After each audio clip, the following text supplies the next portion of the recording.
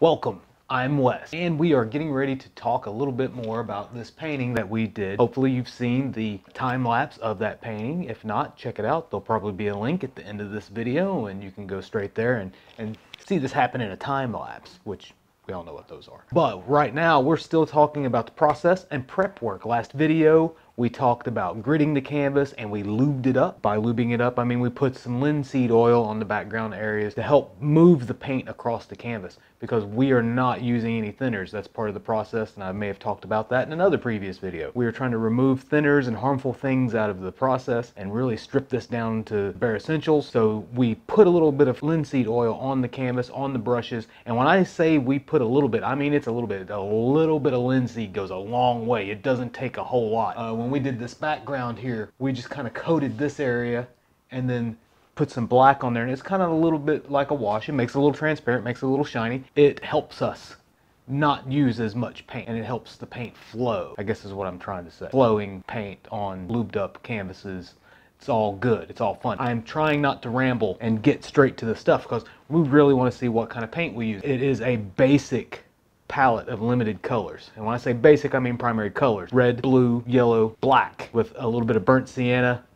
And I have two types of black and two types of white, and we'll talk about that. Titanium white, zinc white, and then a Mars black and an ivory black. Both those have different properties, make mixing colors better, because that's what we do. I like to mix the colors. It's part of the process. I enjoy it. We don't have to buy a million tubes of paint, a million colors, and keep them all on hand. We just have the basics, and then we mix from there. And we can make, when I make these, they are basically just middle points that I can go lighter, darker, cooler, warmer, depending on what I need to do. I don't want to make each individual shade and step for every color. That's too much time. We mix on the canvas. We mix when we're painting here. We mix on the palette. So we're just kind of pulling things, mixing things. It's all just a nice mess, but it works for me. You know, what works for you may be something different. You may want to add a few more colors because you don't have the experience in mixing paints from basic colors. You know, it is part of the process. It is fun. I enjoy it. It's going to be fun. No, seriously, it's good. I've rambled way too long already. We want to jump right in. We want to get to this. Let's just go ahead and get to the palette. Let's do it. Let's go.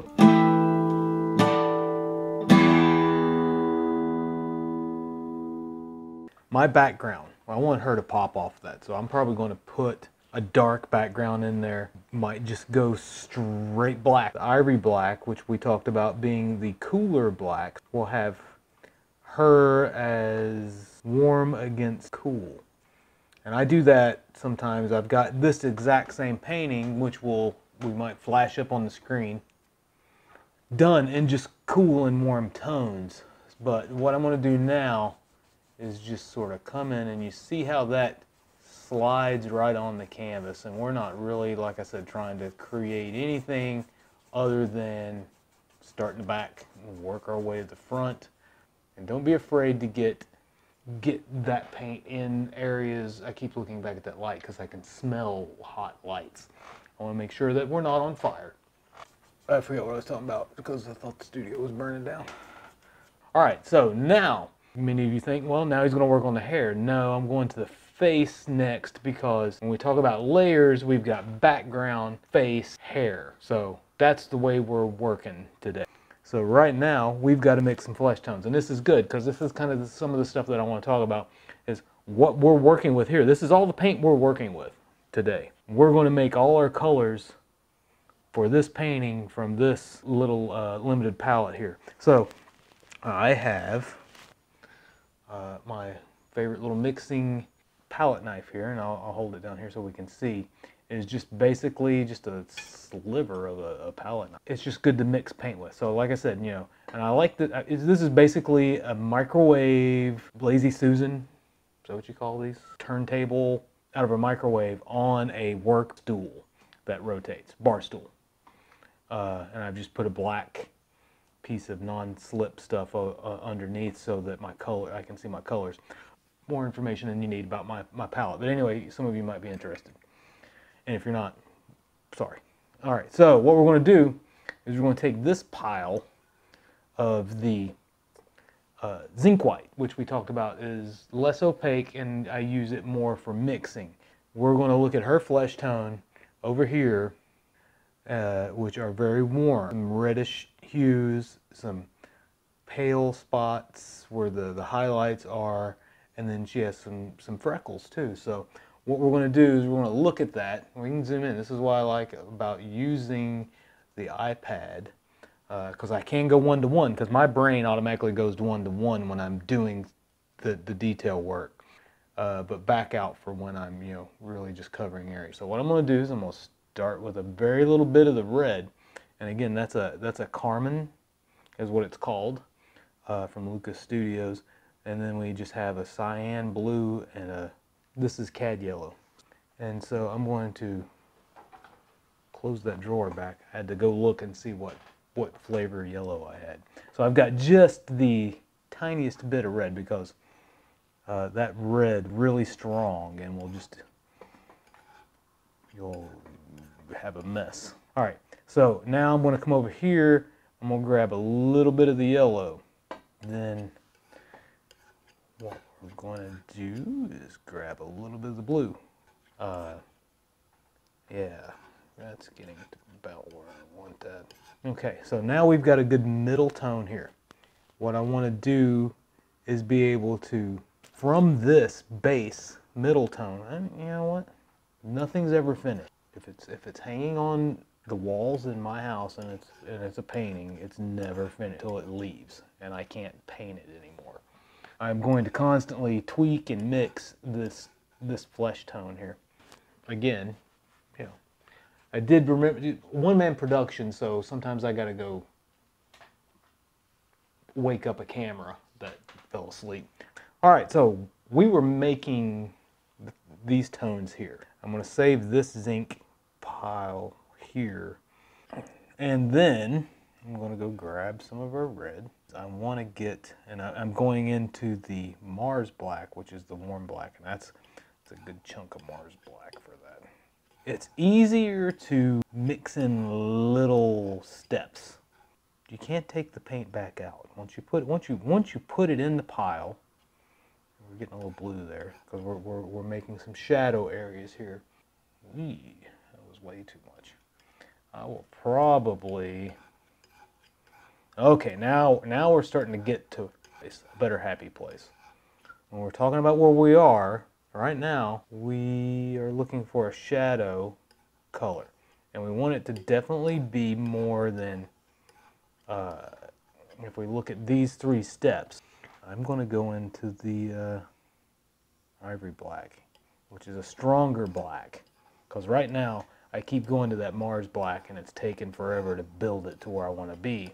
When we look at that area, that's pretty close. It did help. So I'm going to grab another teeny tiny corner bit more there, put it in there.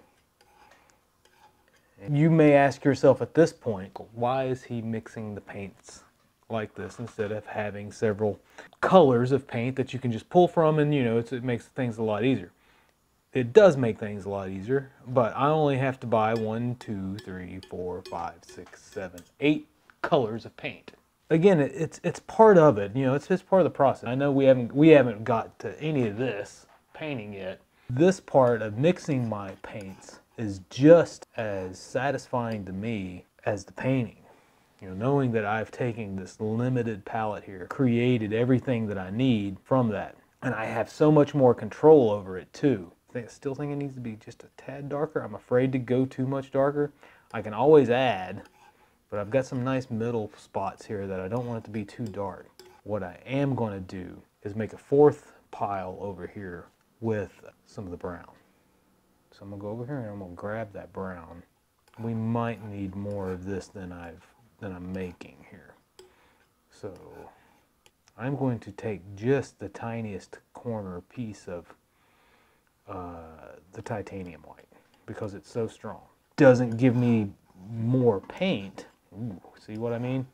See how that titanium white just ate that up. Okay, now I'm going to go steal from over here. Put some color back into that. This is this kind of really warm gray section here. Again, these are middle point. This is not supposed to be every color. We will pull from all our colors based on what we need, whether we need to tone it down, to brighten it up, to pull it in the foreground, to push it back. These are the things we do with the rest of these colors, and that's why we have